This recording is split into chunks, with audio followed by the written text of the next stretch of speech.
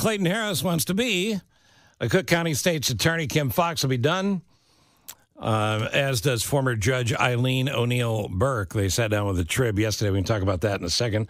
But first, let me welcome him back to the show. Good morning, Mr. Harris.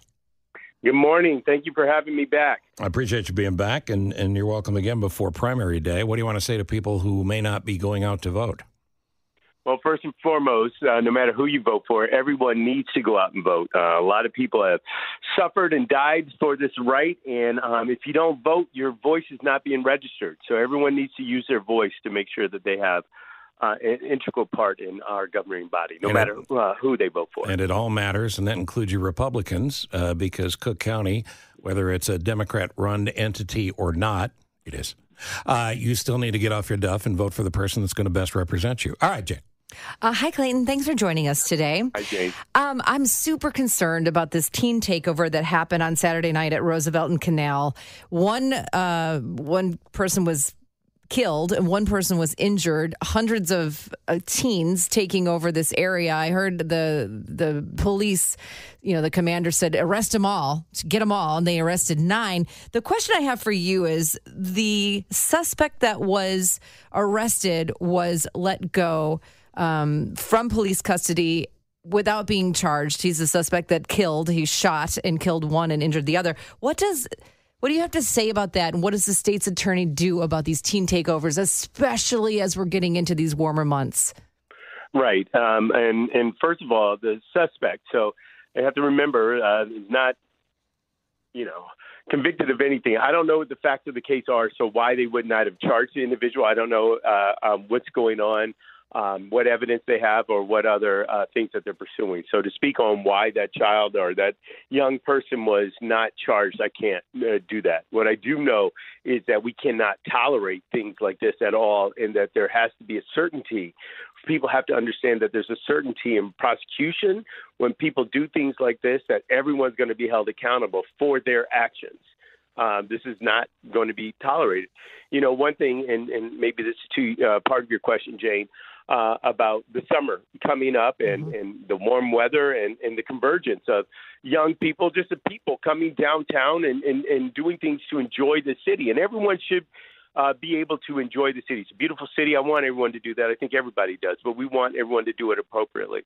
So everyone needs to be ready for this convergence onto the city or downtown or whatnot, which means we put the right resources everywhere or correctly. I think, again, if people want to come down, even if it's a lot of people, even if it's a lot of people concentrated and they want to come down and have a good time and they're not disrupting or doing criminal activities, there's no problem. But the folks that will, they need to know that there's a certainty of arrest and prosecution. Well, as you know, Clayton, one of the things that raps against you was that this would be a continuation of Kim Foxx, and there would be too many people who ought to be in jail awaiting their day in court who would not be, because Kim Foxx has adjusted things where a lot of people get back in the street or they're on ankle bracelets and that kind of thing.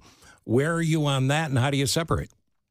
Well, I think if we're talking about the no cash bail, what's going on, that has been that's been decided. That's an issue that came to and through the Supreme Court here in Illinois. And I believe that they decided it correctly. What we're not going to do is criminalize poverty. But when we talk about safety, and that's what this allows us to do, it's the Safety Act, that's going on.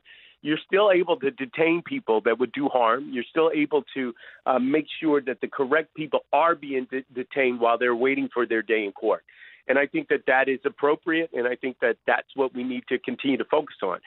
We talked about this briefly last time I was on the show, and I appreciate it. But the data has shown that we are actually safer having the no cash bail in place and not less safe as some of the narrative was before it was implemented back in September. Well, which data are you referencing? What study are we talking about?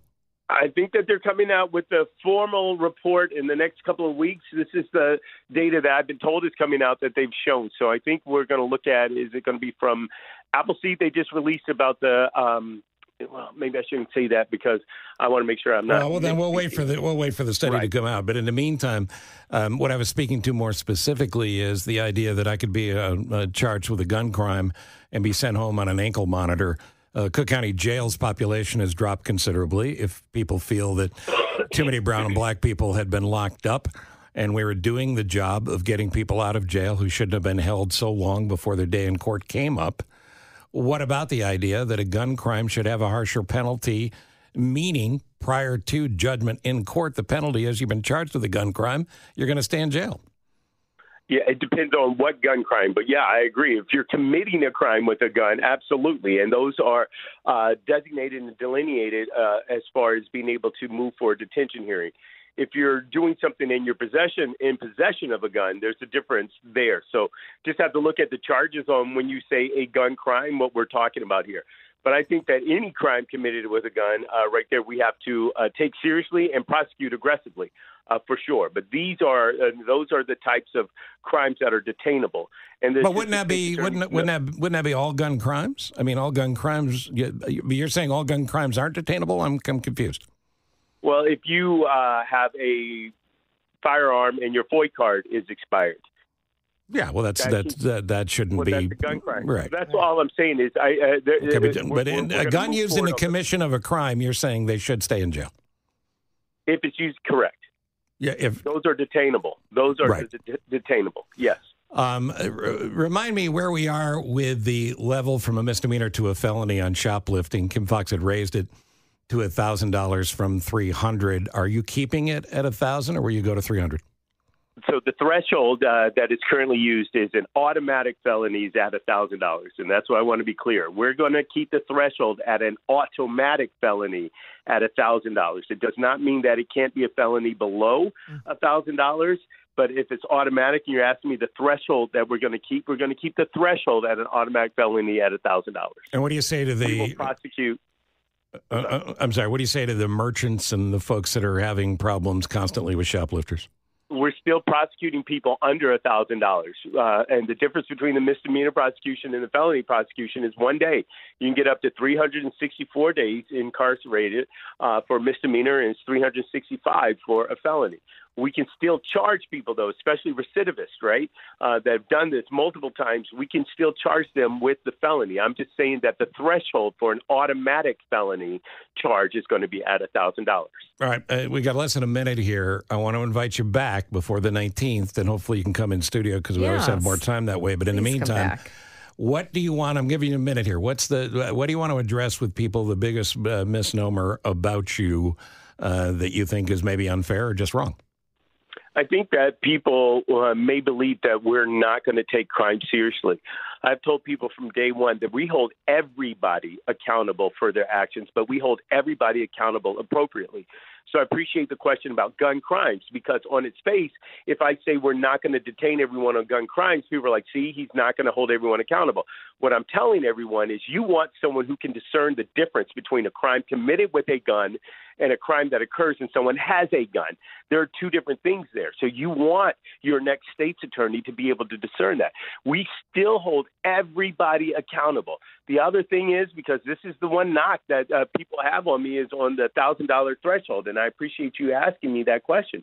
I just remind people what I'm telling you is the threshold for an automatic felony is $1,000. It does not mean below $1,000 we can't and or won't charge someone with a felony. We're going to look at the allegations that are there, and we charge and move forward with everyone appropriately on those charges. I understand you can only work with the laws that you have on the books. Having said that, that to me is a gray area if I'm a kid and I want to steal something. It shouldn't be because there's going to be a certainty of prosecution. So if you're a kid, you want to steal something, you're going to be held accountable for your actions, no matter what it is, no matter if it's $1,000, $900, $300, or $500. So you got to staff up to be able to handle that, and that's part of a larger discussion that you said that's a goal previously and the last time around to have a full staff at the state's attorney's office again. So let's get your schedules together with Tom Hush, and we'll figure out when you can come back. It would be my pleasure. Thank you. That's Clayton Harris. And if people want to follow your campaign website or how they get more info, where do they go? ClaytonHarrisForCook.com. ClaytonHarrisForCook.com. Thank you, sir. Thank you.